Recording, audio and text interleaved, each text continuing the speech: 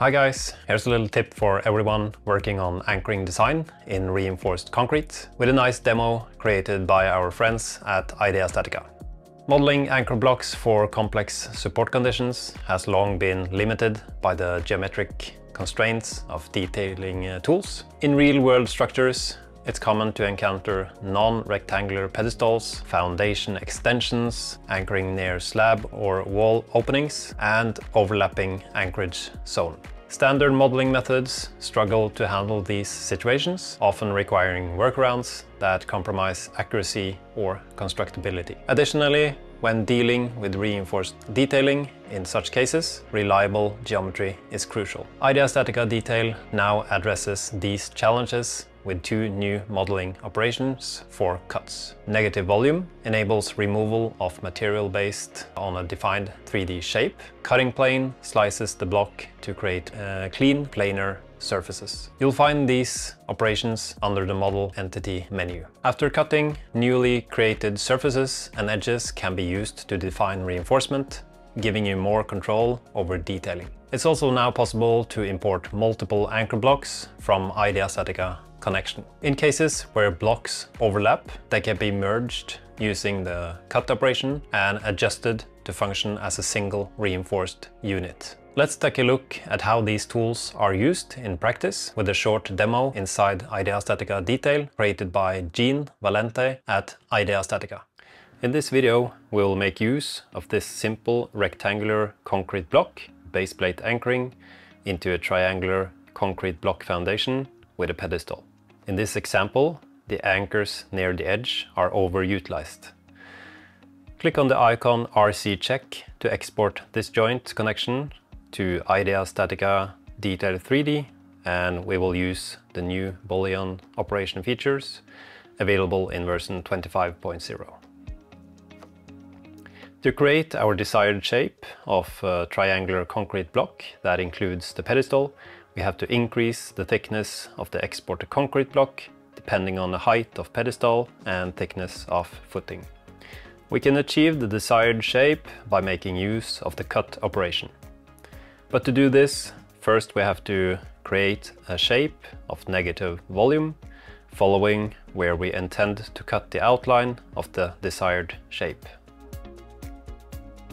In order to create the shape of the pedestal, we have to apply negative volume at the edges.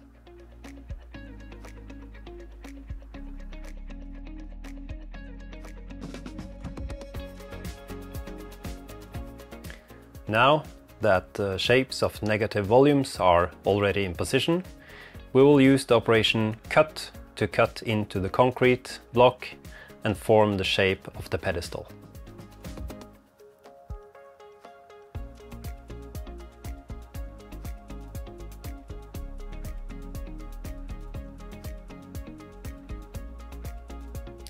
To form the shape of a triangular footing, we will make use of a model entity called cutting plane. In order to follow the desired shape, we need to position the cutting plane by adjusting the parameter where we intend to cut. To do this, we need to identify the correct surfaces and edges.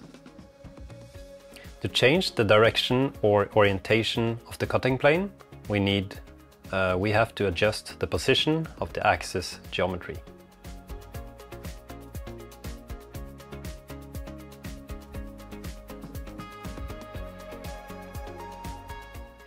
Now that we have placed it in the desired position, it's time to slice it by using the cut operation.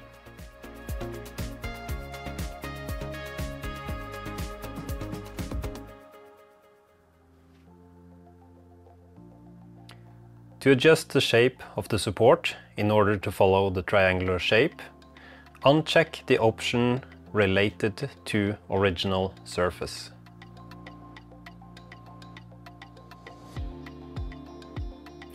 Now that we have created the desired shape of the concrete block that includes the pedestal, let's review the anchors and, if necessary, make the necessary adjustments.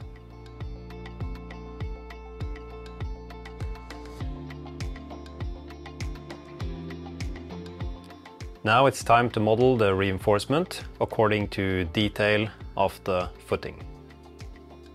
Modeling the reinforcement in IDEA StatiCa DETAIL 3D is relatively quick and easy due to its user-friendly interface, as you see here.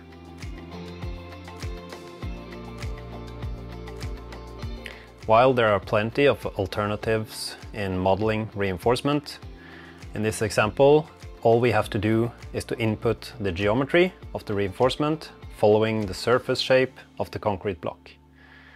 This way is much easier.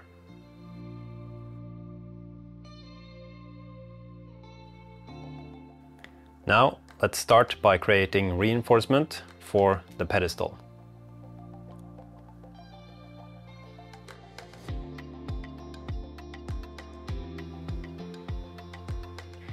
For main reinforcement of pedestal, we'll make use of 16 mm diameter bar.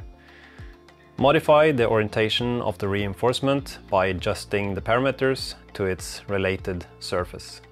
The length can be adjusted according to first and last edge.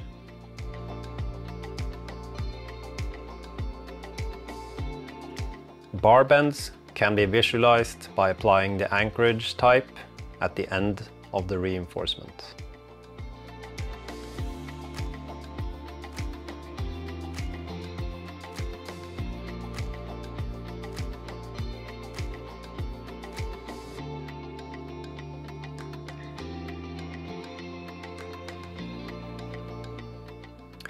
Let's add ties to the main reinforcement of the pedestal. Here we'll use 10 mm diameter with standard hook spaced at 50 mm.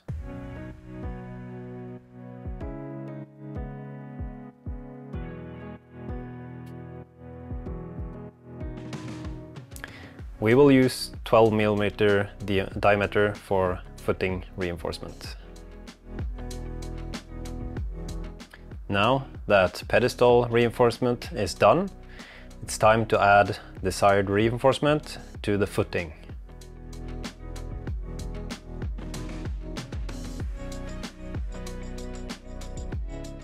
For the purpose of demonstrating the reinforcement modeling capabilities of DETAIL 3D, such as bar bending and automatic shaping following the edges of concrete, I will exaggerate the number of reinforcement for better visualization. Following the same procedure in modeling the pedestal, we will also model the reinforcement of the footing by follow the shape of the surface of the concrete block.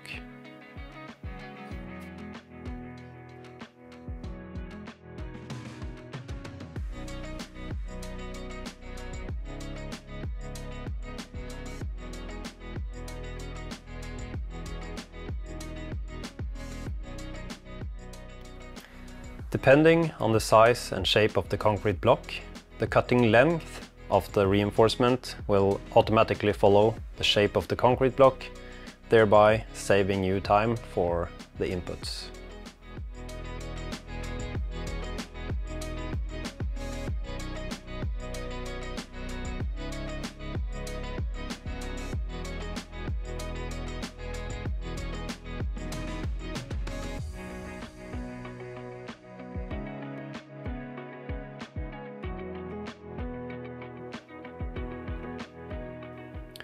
The shape of the reinforcement can also be modified according to the sequence of the edges in concrete block.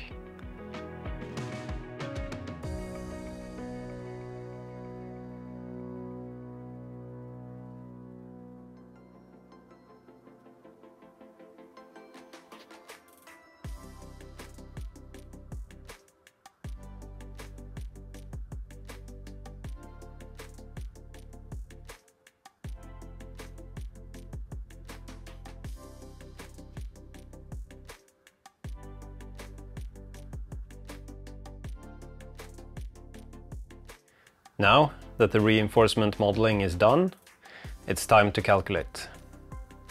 Just hit the calculate button to start the calculation. Once analysis is completed, we can view the results under the Check tab. In the summary, we can visualize the stress flow inside the concrete block.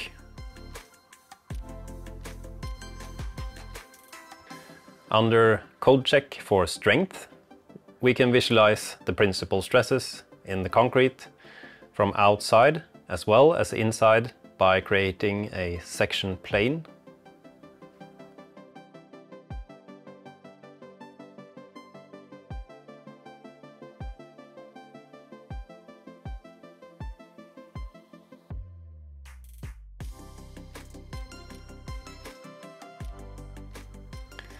We can also view the stresses in reinforcement as well as the bond stress of the reinforcement and the anchorings.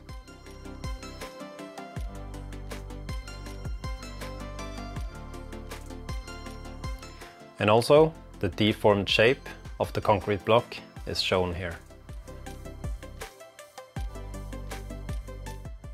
Now the report can be generated with option to generate a brief or a detailed report. And you can see how it looks here.